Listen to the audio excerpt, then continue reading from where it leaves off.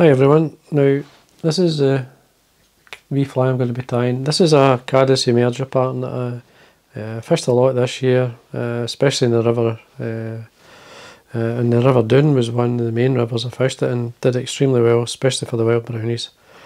And I thought I'm tying a few, so I would show the original fly. Now this is the fly I actually fished in the video, and never took it off all day.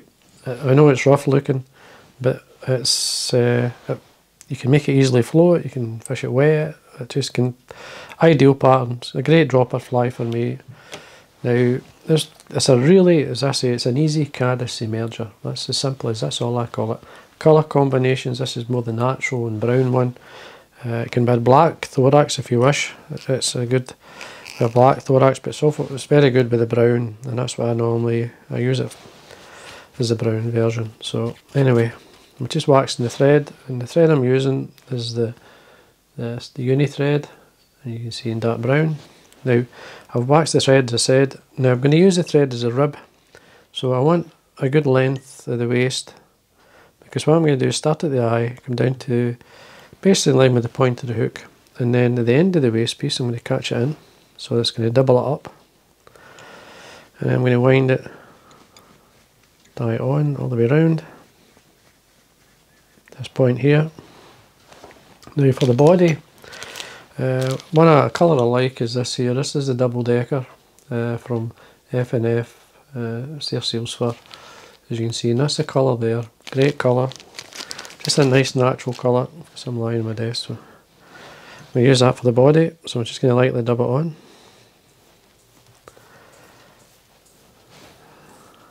Don't be shy with it. Slide it up, take it to the hook. Just basically what I'm going to do, obviously put it onto the thread, but slide it up till it touches the body, and then you can use that as an anchor point, and then build up from there. You want a nice taper in it. Take your time, all the way up to basically you're in line with the point of the hook. There we are, that's fine. Just stroke back, oops, through the hook. Tighten the hook up a bit better. There we are, and then I wax my thread. And wax, I'm going to wax this waist piece again. I'm going to use that as a rib, as I say. Just come up. Just wind, you're looking round about 5 or 6 turns or so. Stroke any fibre going forward there and just come back with that last turn. Catch it in, make sure it's secure. Just trim away the waist. Now I'm going to get some Velcro and really brush the seals fur out. You want to brush it out. That's fine. Let's check the length of some of that. That's fine. There we are. Now for the hackle, I'm using a dark brown, natural dark brown cock hackle. Now this is just a Chinese neck. It's a nice colour, it's a nice dark colour. Just when you're buying these feathers, I just look through them, and I bought that one at a game fair. So when I seen it, I dived at it. So anyway, take away the fluff at the base, catch it in. Nice and tight with the face of the hackle, the front of the hackle towards the eye.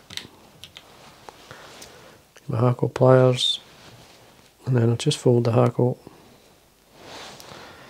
Now, don't be shy with it. It's kind of more as an emerger type fly, so at least 3 turns. And you want the length of the fibre, tie it off, to at least reach the back of or towards the back of the body, or the back of the hook here. Just roll it in your fingers just to bring it down. Now for the legs, I'm using a pre-knotted pheasant tail leg. Now you're looking for 6. Now these are fine, I tied these, so this was a fine tail fibre or pheasant tail I had. And I wanted these knots to be quite close to the end. So I'm just bringing these out. You want 6. 3 either side. Actually got one, two, or two. I've got a broken one, take that away.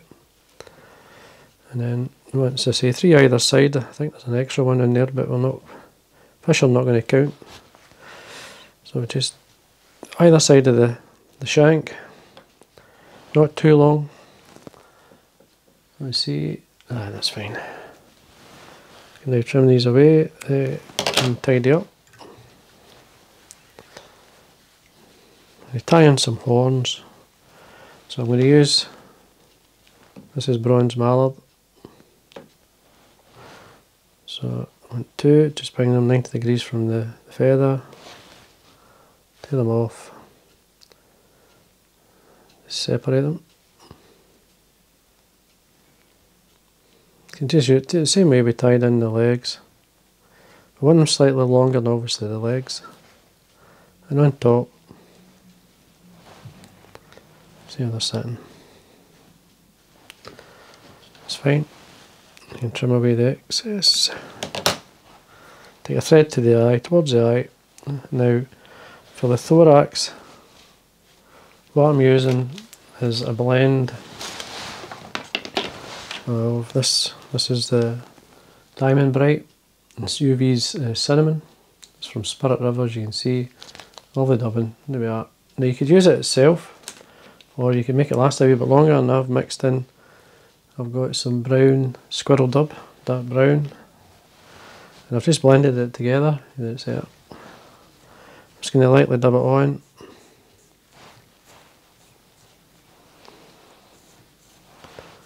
Slide it up, and I'm going to wind from, say about just slightly from the head up, obviously, and just stretch it out.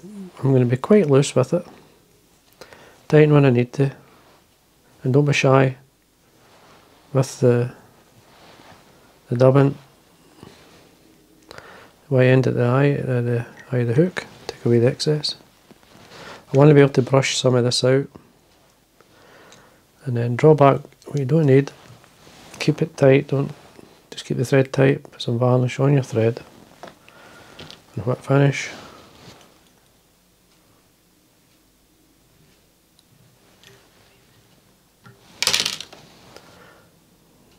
Tie it off, I'll trim away.